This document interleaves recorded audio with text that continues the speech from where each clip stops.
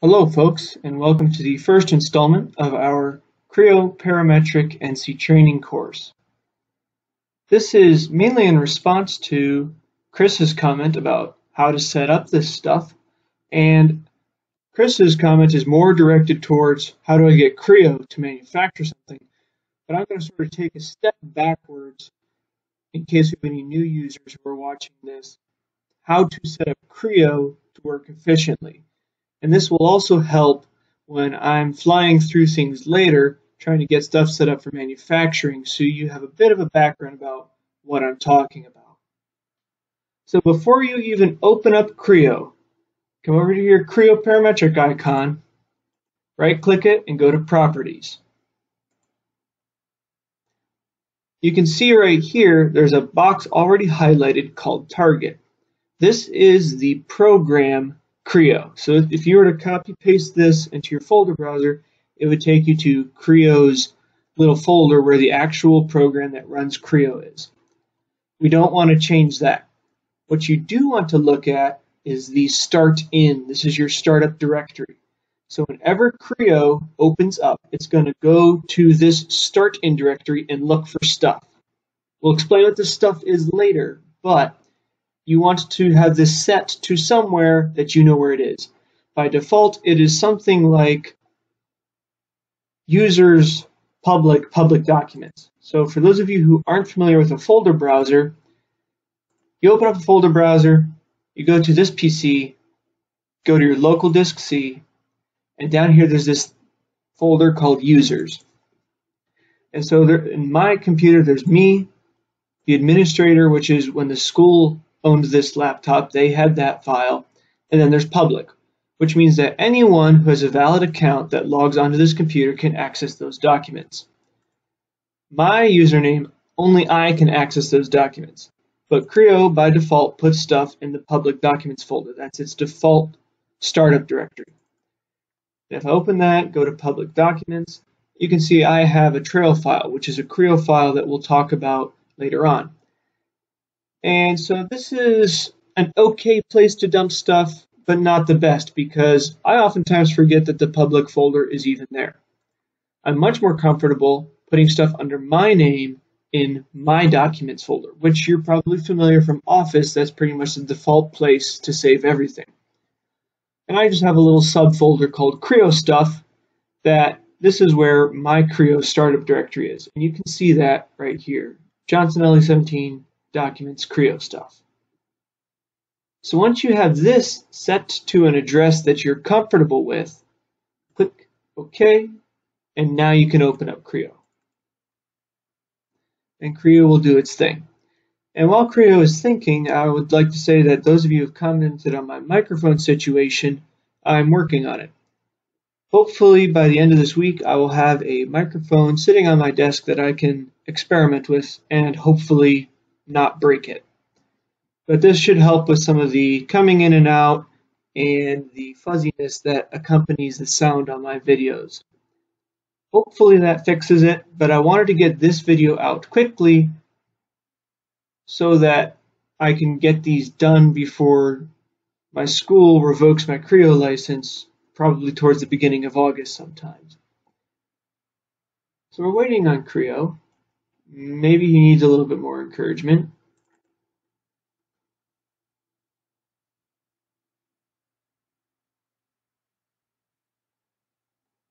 A few moments later. Alrighty, now that Creo's up and running after a good deal of thinking, let's start working on this configuration file. So we'll go to File, drop down to Options, and in this window there is Configuration Editor at the very bottom. You can see I have many settings here. Not all of them are necessary to what we're going to be working on. I'm going to introduce you to a few of them. The first one I'd like you to see is this trail directory at the very bottom of my list. You can find these settings by going to the Find box, and type in what you're looking for, trail, and it'll come up with a bunch of different options, and we want trail directory. What this tells Creo is where to put all of its trail files, which are Creo's little breadcrumbs that tell it where you've been. So as you construct the model, every feature you make, when you regenerate, things like that are stored in a trail file that you could play back later if you wished. Odds are most of us are not interested in that. So whereas Creo by default puts stuff in public documents like we mentioned earlier, I have this folder here called trail files.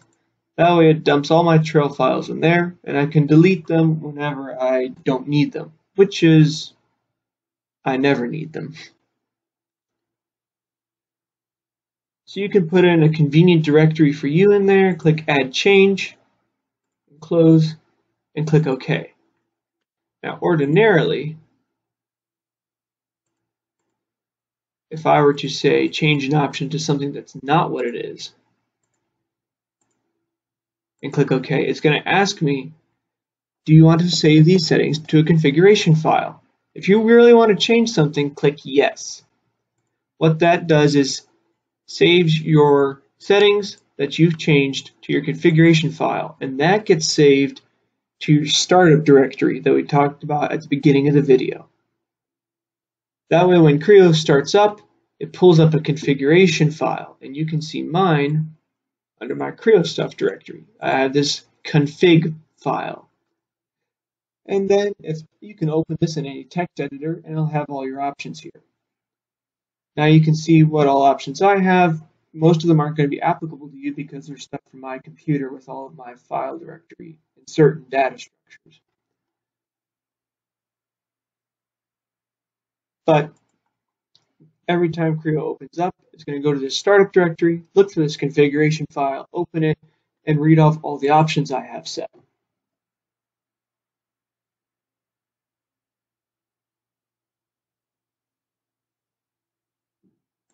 This one, NC post type, and the other one, G post processor directory, tells Creo what kind of post processor you're using to translate files from Creo's machining language to the machining language G-code dialect that your machine speaks. We will get into more about how to use those later in the next installment. You can also set your manufacturing parameters and work cells. We'll talk about that in the next installments. And also all of your part templates. This is especially important if you have a company template for parts and for drawings, which are actually your pro format directories where you set your drawing formats. But these templates will help you set up things. Say your company has a specific part template they want you to use that has certain parameters, certain materials set in it. You can set those here. And you just go over here and you can browse to a convenient location. The last setting that I think we should discuss now before plunging into manufacturing is Sketcher starts in 2D. You want to set this to yes. As an example, let's make a new part, okay? And say I want to make a sketch on this plane. So I'll select the plane, hit sketch, and presto, it rotates my sketch so that I'm facing it head on and I can look at the geometry flat. If you have that Sketcher starts in 2D set to no, Sketcher will leave your planes at whatever wonky angle you left them, and it's kind of hard to sketch on this because when you start drawing a circle, it kind of looks like an oval and it looks weird. Alright, and we'll just quit out of Sketcher and close that new part file that I don't actually want. So I hope that gives you some of the introduction that you're needing, especially if you're a new user to Creo. The configuration file structure of how to set your options and setting default directories is so different from any other software I've used. I hope that gets you a little bit acclimated to what you're looking at.